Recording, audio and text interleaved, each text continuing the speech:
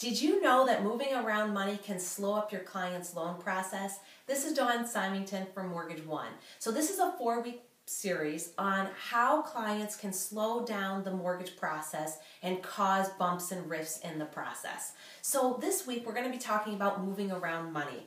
According to Casey Fleming, mortgage advisor and author of the Loan Guide, moving around money is one of the worst things that a person can do because it causes red flags. So when you take money in and out of your account, it looks like you're shifting around money and trying to hide something. So lending professionals do not like to see that, especially underwriters on mortgage loans. So the best thing for your clients to do is keep your money put. I had a client recently during this loan process that took $1,000 cash, gave it to their aunt. Their aunt gave them the earnest money deposit back, and all within 24 hours. It was a mess because it was a type of loan that we needed to document the donor's bank statement.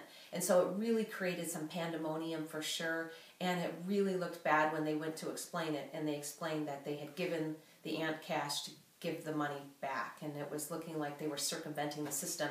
Even though they didn't really do anything wrong, it just really looked bad for them.